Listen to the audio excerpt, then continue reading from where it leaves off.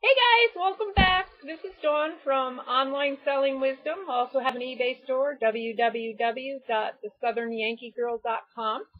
And today I feel like I have to do a little bit of catch up with you guys because I let you down on the videos this week and it's already Thursday and you've only had one video. Oh, and the recipe for the Grace Butterscotch cheesecake. I know you're going to like that. That's in the refrigerator. That's cooling.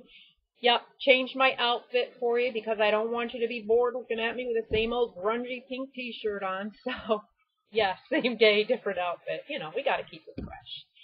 So, you have your item listed, and it's sold! Woohoo, yay! Oh, I love it when things sell. So now we're going to pack our item. You know you've been waiting for this day. And I want to go through with you what you're going to do when it comes time to pack an item. So I've had this is patience, okay? I can't express patience enough. This beautiful men's Izod shirt I have had up online for probably a year. And nothing. It's not selling. But I'm not going to get rid of it. Hey, I paid $4.99 for this beauty. And I sold it. So yay for me. I made a good profit on it. I'm very happy. It's a beautiful shirt. Like, you know, if my husband wore sweaters in Florida, I'd make him wear it. So this is what I want you to do. You're going to get your item that you sold. We're going to use my sweater as an example. And we're going to check it. We're going to check it again for stains on the sleeves. Okay, we're going to hold it up in some good lighting and look for stains on the front. And I don't see anything, stains or flaws or snags on the back. And the only thing I'm seeing, because I do have long blonde hair, as you can see, and I do have a dog, is hair and some from being stored with other clothing. So I'm going to take my sticky brush, get one of these. If you're selling clothes, this is a must-have. And I'm just going to wipe it all down, get it nice and clean. I have a clean desk in front of me. Just get all the flaws. I want this to look new. I want the person that opens this up saying, oh my gosh, that's a beautiful sweater. And I want the feedback better than described. I mean, I do my best to describe my items, but when someone gets an item and they leave me feedback that says, better than pictures, better than described, that is the best compliment anybody can give me. And I can't figure out why this video is blue, but you know what?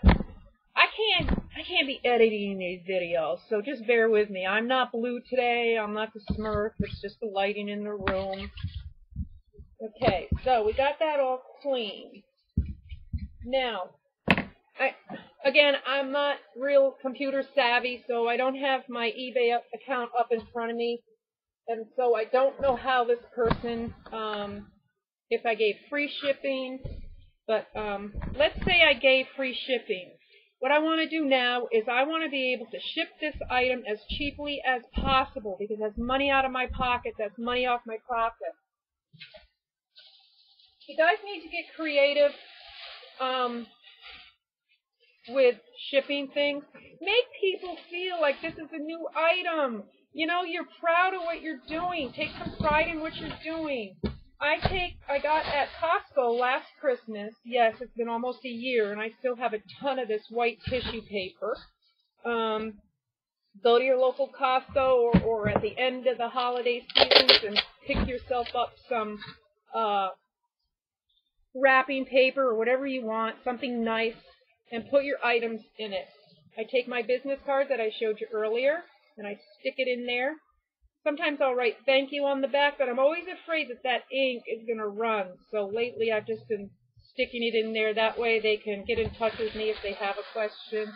If you want to not spend the money right now on the cards, go ahead and just write a little note. I used to write it on, my mom was a crafter, and she left me with a ton of card making paper that I cut up into squares like this. And so there's Christmas stuff in here. You can just take a piece of note paper like that, fold it, and write a nice little note. See, that one has Christmas joy on it. And just write a note in there. Thank you for your purchase. We appreciate your fast payment. something really sweet and nice, and then put your name, your name of your store, or your logo name, your eBay logo name on there. So I got this all wrapped up. I have my business card in there.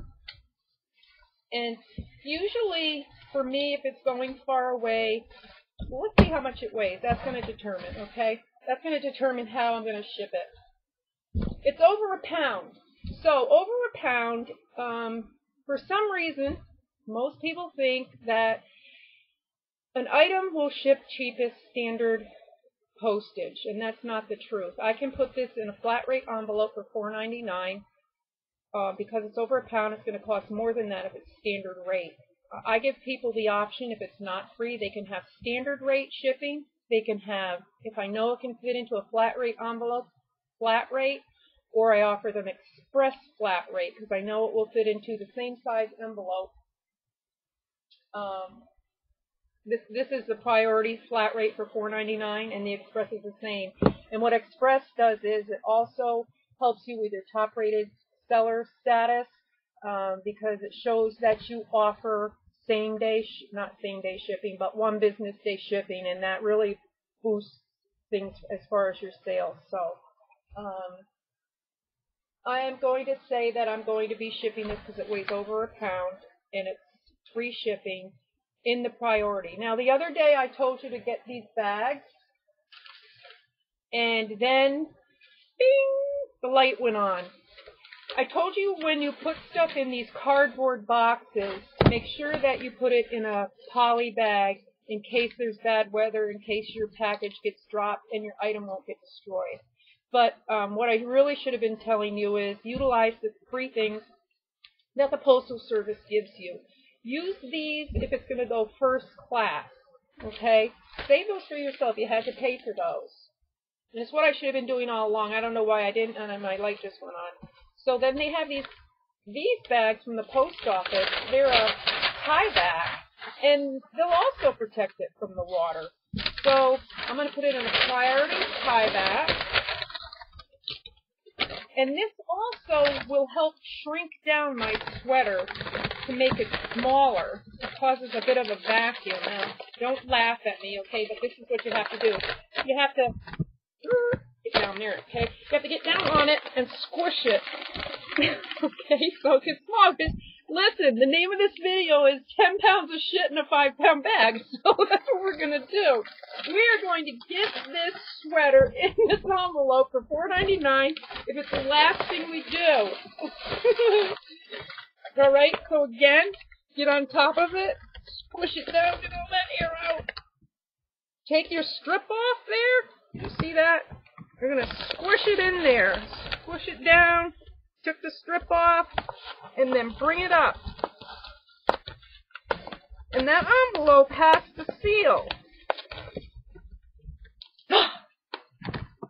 Didn't think I could do it, did you?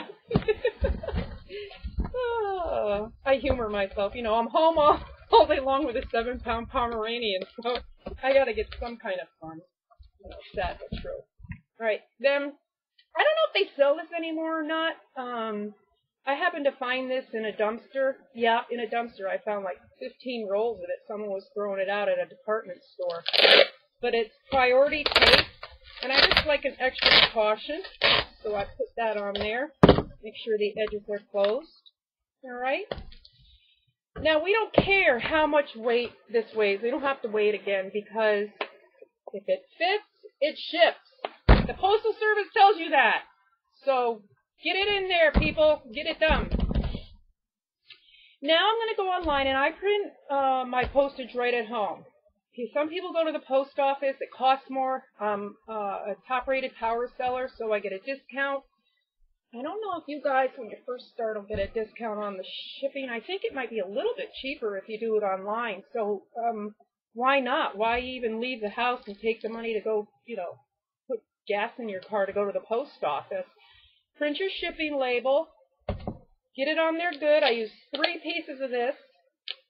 I don't have my shipping label printed, but the shipping label, your shipping label will come out, and then it'll come out with a receipt.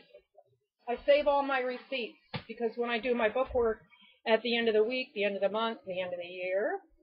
I have all my receipts, and I can just, it's just proof to me that, you know, I sold the item, what I sold it for, what the postage cost me. So get your postage on there, and then it's ready to go.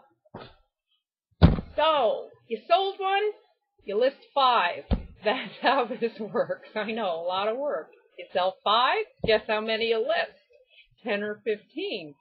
So yesterday, I sold 5, and the day before I sold 12. So I have a lot of listing to do. So tomorrow is Friday. It's the slowest day for eBay sales for me. Although sometimes if the weather is really bad up north, or it's gotten cold, or there's not a good football game on, people are sitting around on their computers. These are all things you have to take into consideration why your sales are slow. I'll do a lot of listing on Fridays and Friday nights because I don't have that much to pack usually. And I do try to get, I can give you this hint, I do try to get my packing done first thing in the morning. Because I went running and took time for myself this morning, and then I made that, let's hear it again, awesome butterscotch pumpkin pie. I got a little late start, so I have to do my packing now, and it's already 2 o'clock, and I have to be to the shipping store by 5:30, so I got to get moving.